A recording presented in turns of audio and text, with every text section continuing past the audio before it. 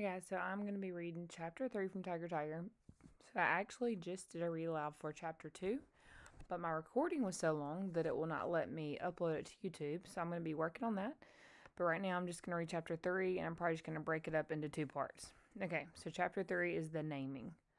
The younger and smaller cub, still lacking a name, spent the night alone in his cage in the city menagerie where he was to live. His brain was full of new things, new bewilderments.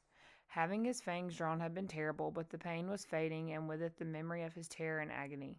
He thought about the male two legs that had comforted him, making soft sounds to him and giving him milk to suck, reminding him dimly of his lost big one. Not all two legs were either things to fear or things he might like to eat. They were certainly meat, but they were more. They were powerful and puzzling and even fearsome, but also they could do pleasing things. He thought of the female two legs with the eyes that had looked into his.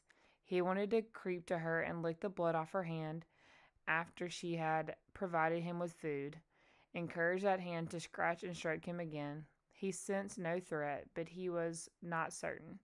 He hadn't seen anything like her before. Where was his brother? That was the most important thing. They had been a pair, and now that had ended, and he was alone. In the darkness there was no warm, friendly other to curl up against, no familiar smell, and no one to communicate with. He slept at last, miserable, aching, and lonely. But in the morning things were better. The male two legs came back and made sounds to him and petted him. There were others like with him, but the cub only noticed the one he knew. Today would have been a bad day for you, Tigress, but you're lucky again. She's forbidden it. So I've got something for you instead, so that you won't forget yourself and do her mischief. The two legs reached down into the cage and began to rub the cub's belly. Instinctively, he rolled over and stuck his big feet in the air. Before he understood what was happening, something was slipped over each of them, something that muffled his claws. He rolled over swiftly and stood up, sniffing this new addition to his body. He didn't like it. He caught the stuff in his teeth and tried to pull it off, but he couldn't. It fitted tightly around his legs and was too strong to tear. He rolled and rubbed and bit, but it was useless. The young two legs watched him, and when he could, scratched the cub's ears. Get used to it, friend. You're a shod tiger now, and you must wear them till you learn good manners, till you can be trusted. If that day ever comes, said one of the others. But the cub understood only that when he tried to walk, he couldn't properly feel the ground under his feet and learn from it. He didn't yet know that he couldn't use his claws, but when his day's meat was brought to him, he found out. He was used to pinning the meat down with his claws and chewing chunks off it, but this meat was in small pieces. He didn't realize that it was cut up because his jaws ached too much to chew properly. All he knew was that he couldn't hold it. He couldn't rend it. He was no longer whole, no longer what he had been. What he knew he was meant to be. He was muffled. He was less. When he was taken to the female two legs, he was already angry.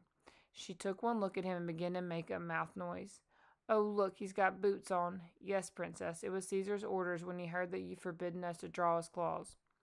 She capered her about joyfully. I couldn't think of a name for him, but now I have it. I'll call him Boots. The cub named Boots, without knowing he'd been named, watched her, surprised because she whirled like a peacock. She had no tail, but she had something like a tail that sparkled and flared. She made a noise rather like a peacock, too, but she still looked like a big monkey to him, and she smelled good. He sensed she wasn't as strong as the males. He thought he would like to eat her, but only if the male two legs wasn't there to put his hand on the cub's neck and stop him. But the big two legs didn't go away. He stayed.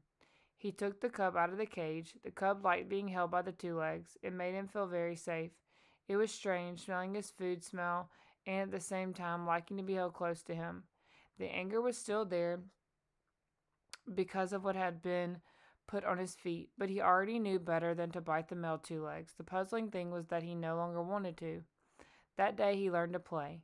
Of course he had played before with his brother, but not for a long time, not during the bad time in the dark rocking place.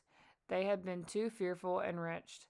But now he remembered it was good to chase something that rolled along the ground, to catch it and leap with it, knocking it into the air and batting it with his paws. He almost forgot that they were muffled. The female two legs made the peacock noise and the rain on leaves noise with her front feet. She crouched down and made the same sound over and over again. Boots, Boots! He sensed she wanted him to come to her, and he wanted to go. At first he was too timid, and then the male two legs picked him up and put him down close to her. She smelled good, and her paws, when she touched him, were knowing and cunning amid his fur, scratching and stroking in ways that made him squirm and lie on his back and rumble deep in his chest.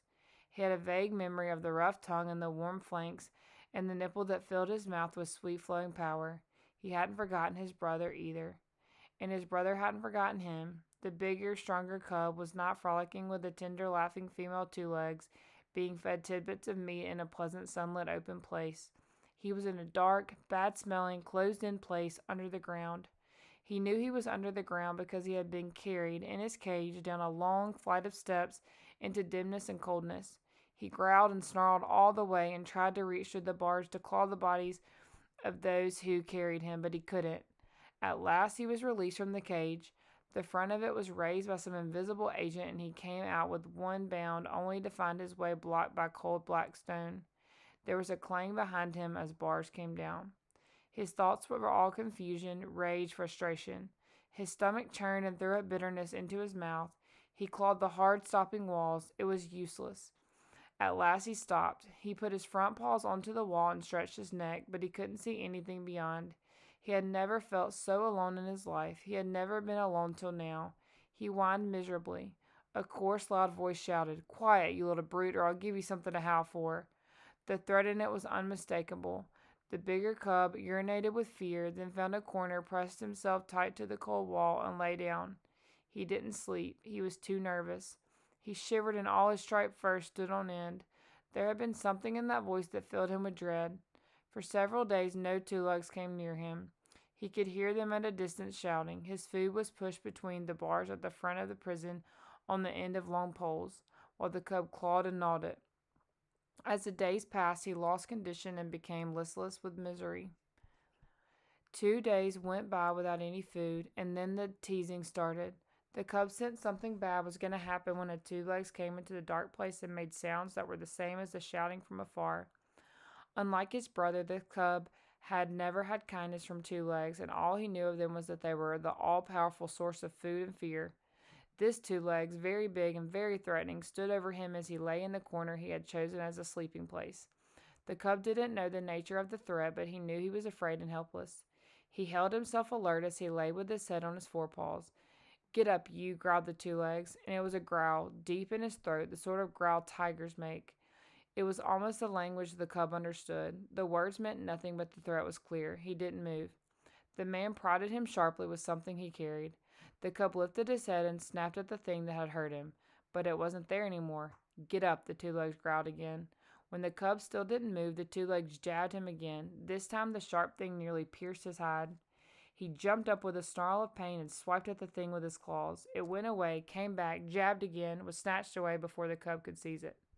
Okay, I'm going to stop here and then I'm going to start another video.